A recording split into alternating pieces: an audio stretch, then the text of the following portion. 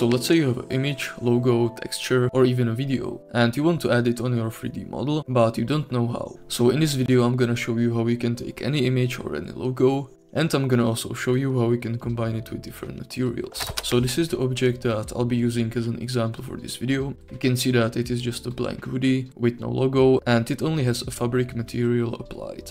And this is the logo that I'm gonna be adding to the hoodie. Now before we start, I just want to clarify that the video is not sponsored. I'm just using this logo because it's popular and because I like the brand. I'm gonna show you two ways how we can overlay any texture or apply any logo to the hoodie. The first one will be that the logo will be only overlaid on the texture, which means that the logo will be using the same material as the hoodie. And for the second method, I'm gonna show you how we can add the logo to the hoodie, plus how we can add its own separate material.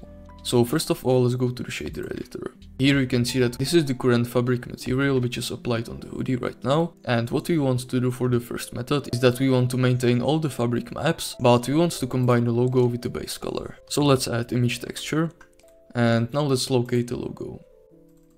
So now we have the logo, but there are a couple of issues that we need to solve first. The first issue is that the logo is too small and it's repeating across the whole material, which basically creates this pattern, which is covering the whole hoodie. So to fix this, we can switch the extension to clip. So we have the image texture only once, and it's not repeating. But as you can see, the logo is still very small, and it's located on the hoodie, which is not where we want it, since I want to place the logo on the chest. So how we can fix this? Basically, we need to create a separate UV map for the logo, because right now the logo is using the same UV map as the fabric texture. And if we use the same UV map for the logo and for the material, then we would face some scaling issues. So to create a separate UV map, we need to go to the object data properties, and in the UV map settings, you can see that now we have one UV map, which is now controlling the fabric material. So let's create a new UV map by clicking on this plus icon, and let's give it a proper name, so we can easily recognize them.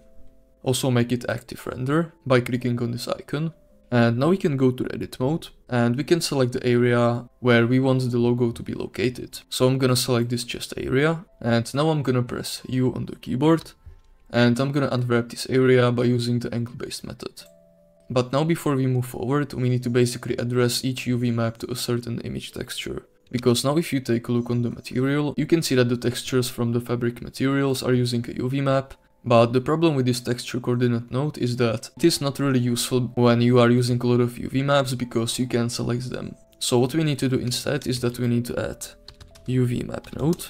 We will plug the UV to the vector, and here we are going to select the first UV map, which is basically driving the fabric material. And now let's do the same for the logo. So let's add the UV map node. But this time let's connect the UV to the vector, but this time we're gonna use the second UV map that we created specifically for the logo. Before I continue with the video, I would like to introduce you to my latest project called ShadeGuard, which is a pack specifically for Blender that contains over 80 materials that are fully procedural. This means that each material is fully customizable, so we can change any property and create infinite variations of the same material. Moreover, you don't have to deal with texture tiling, since these materials are not limited with canvas and they are infinitely large. Besides common materials, there are also animated effects that you can use as well. All the complex node systems are collapsed into the single node groups for simplicity and better user experience. I also added tags to each material to make searching easier for you. Now, there are also new materials on the way, but the price will increase as well with every update. So if you get this pack now, you will get it for cheaper, and if you use the code Graffinity, you will get additional discount, which make this deal even sweeter. So if you are interested, it's the first link in the description, so check it out. And now let's go back to the video. So let's go to the edit mode, and now we can select the area where we want the logo to be located. And because I want the logo to be on the chest, I'm gonna select this chest area, which is roughly in the center. And once you have the area selected, you will press U on the keyboard and you will unwrap the area. I'm gonna use the angle based method for this, which is basically the most simple one. Now let's go to UV editor, and here you can see the area that we unwrapped, and if we preview the logo, you can see that only the part of the logo is visible. To align the logo properly, we need to manipulate with this UV map. So let's rotate it, let's scale it up, and let's move it roughly into the center. And because it's upside down, we're gonna rotate it by 180 degrees. And now we have the logo in the center. However, you probably noticed that even though we clipped the repetition, the logo is still appearing on the multiple areas. And the reason behind this is that if we invert the selection by using Ctrl I, you can see that the logo is here, but if we zoom out, you can see that this inverted area is still partly covering the logo here. So to fix this, we can select everything, and we can basically move the UV map out of the logo. Also, if you don't want to manually select this center area all the time, what you can do instead is go to the object data properties, and you can create a new vertex group, give it a proper name, and now we will assign the selection to the vertex group. So if I accidentally click off and I deselect the area, you can always come to the vertex group, you can select the logo, and you will press select. It will automatically select the area with the logo. And now we need to basically combine this logo with the fabric material. And we can do this by using the mix color node. So let's add a mix color node, and now we can either use the color output or the alpha channel and connect it to the factor. Then let's take the base color of the fabric material and let's connect it to the A socket.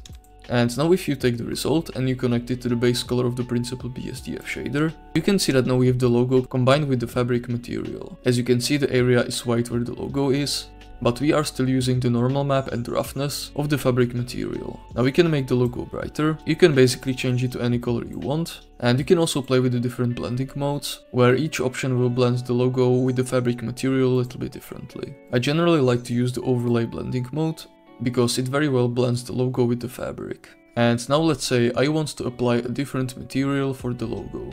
A different fabric material, let's say. In that case, we're going to use the alpha channel of the logo as a mix factor between two materials.